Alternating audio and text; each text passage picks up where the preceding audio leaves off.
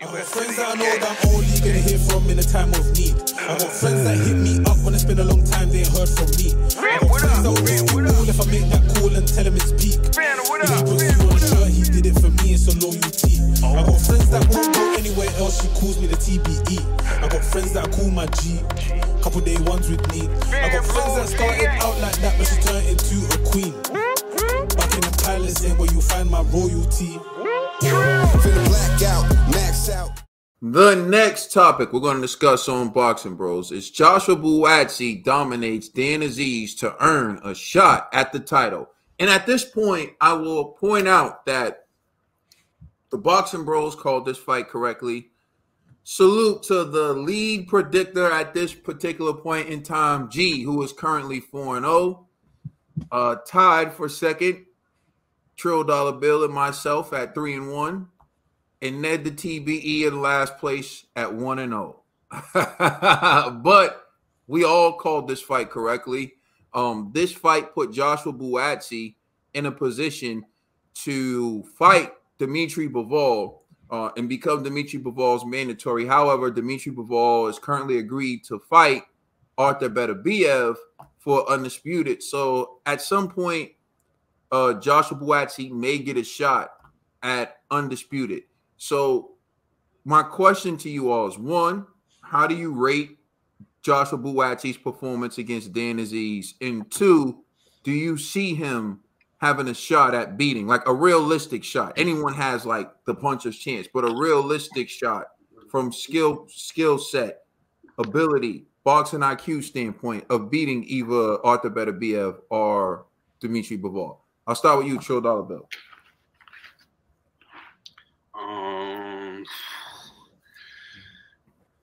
Actually, you know what? I was actually like, he really did a good job.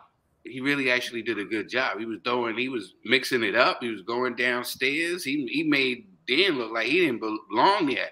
Actually, you know what I thought was hilarious, right? We need that ref here. You know what I'm saying? Because if that fight would have been stopped, especially when Dan fell flat on his face, I was like, oh, fight's over. You know what I'm saying? Usually when somebody falls flat on their face, they call the fight. Nah, he slipped, yo. He slipped. Nah, he got hit, bro. That was a slip, bro. He got hit, though. He got hit. You gotta call it. Yo, he got hit, and he went fell flat on his face. If they was here, Tony Weeks would have stopped the fight. Oh, shout out my man Tony. Oh God. Tony Weeks would have definitely stopped the fight. But yeah, I thought he did good, man. They trying to say that, you know, he's in line. I was impressed with him. I mean, maybe because the dude Dan ain't no, you know, he ain't no, you know, one of the elite guys. But this dude Buatsi was hitting him with everything, going up, going down, body shot up top. He was looking like he was the man in there against Dan. You know what I'm saying? So yeah, it was. I mean, you know, yeah, I want to see him in there again. I was impressed. He did good, and they showed a lot of sportsmanship after the end of the fight, which I thought was dope. All right, G. Yeah, all right. So in regards to Buatsi's performance, yeah, I felt like he won, but I had issues with the 11th round. I felt Azeez slipped on both times he fell. To me, it looked like a clear slip, man. And then, like, the first one was, like, debatable only because Buatsi did land a punch. But if he didn't even throw the punch, the dude was going to fall anyways. You see what I'm saying? So I was like, whatever. You know what I mean? But I'm not upset because it's like, even if you remove that round, Dan was not going to win anyways. But to me, I wasn't really impressed with Buatsi's performance. And the way, like what Trill said about Conor Benn's performance, how I viewed Buatsi's performance, I felt like this was a sparring session, you know? And I'm looking at Buatsi like, you know, he showed like he was exhausted, like halfway through, you know what I'm saying? And I'm just like, yo, will that pity pat style even work against the champions of the division? I'm sorry, I don't see it. You know what I'm saying? And it's like Buatsi, to me, it's like I've always had issues with him, but I see the promise in him. Where it's like he has knockout power, but he has poor defense. In this one, he had decent defense, but it seemed like his knockout power faded, and that could be, to Dan Azeez's, abilities in the ring. So I'm not like taking anything away from him, but that performance wasn't like, oh my goodness, yo, Buatsi's is in the building, yo, champs, y'all watch out, he's coming. Like I was like, it's cool, but I just don't feel he's ready. Who's ready? And it's not a bad thing. I just think, he's moving in the right direction. But if his next fight is Bivol, he's in trouble. And I think he's going to lose horribly. And I just don't feel like it's fair for my man Buatsi. So, and I kind of felt like when he left Eddie Hearn, I think he left Eddie Hearn because he didn't want to fight Bivol, to be honest with you. You know what I mean? So then now I already paid him. I was gonna say, can you mute it? Yeah, I got it. So with Buatsi, when he left Matchroom, I thought he left Matchroom because he actually didn't want that smoke with my man Bivol. So then now they're like, oh, Bivol's next, what's good? And I'm like, all right, this sounds like smoke and mirrors to me because you already know Bivol and Benabbiev about the fight. So bringing that up is like pointless unless they're just trying to sell that, yo, Buatsi's that dude to promote, his new promotional company. So I don't believe none of this. I think Buatsi's a good fighter, but he's just not ready for the big boys yet. All right, TBE.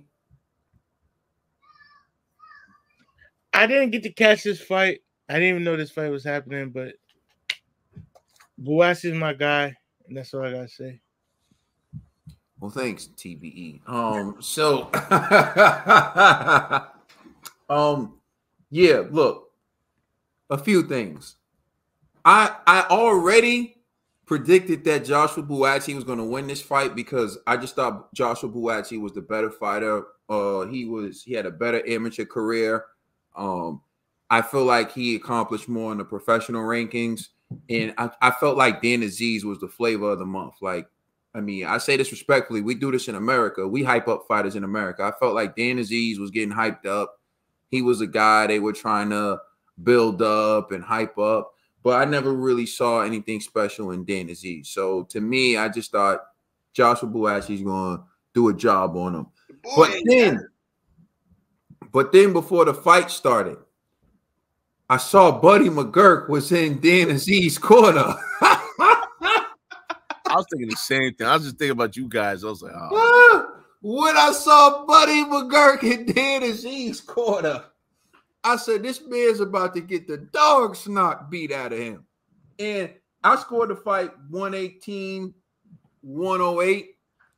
So to me, even if you take away the slips, it was a dominant performance by Joshua Buatsi. But, I want to give Buddy McGurk some credit. He didn't have to throw in the towel this fight. He didn't have to say, I'm not going to let you take any more punishment this fight. But his man still got beat up and dropped twice. So I'm just pointing it out. And I said this years ago, and tell me I'm lying. If you see Buddy McGurk in a fighter's corner, you ain't right. The other guy's going to win. All right, so hey, what you want me to lie, bro? You ain't right. This is my call. This is on me.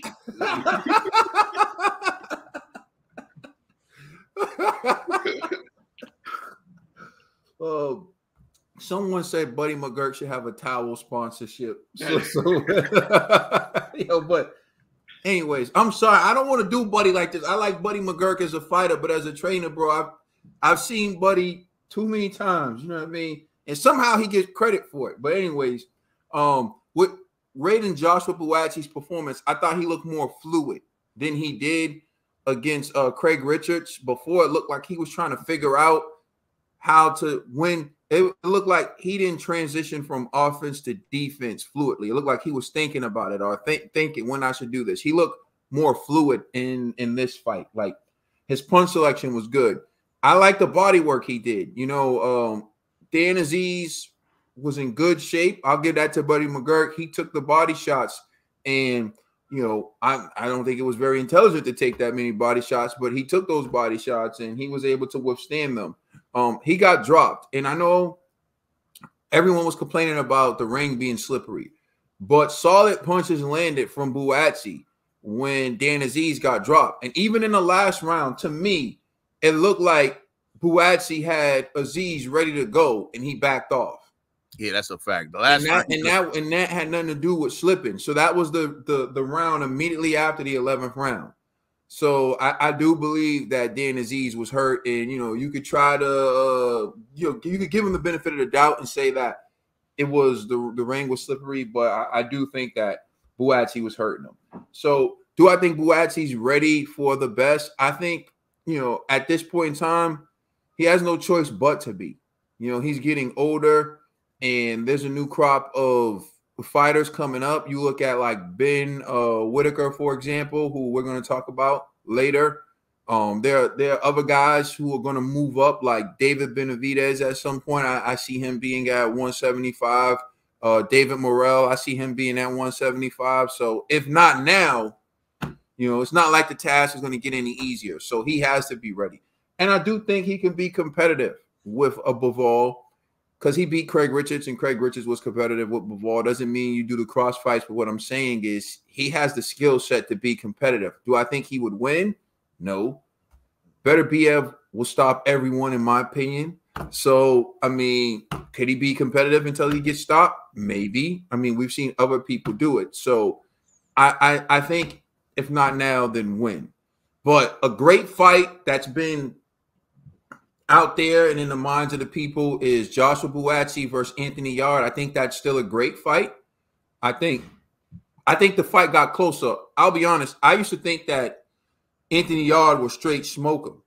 The Buatsi from a few fights ago, but the Buatsi I saw last night, I think he's gotten better, and it'll be a more competitive fight.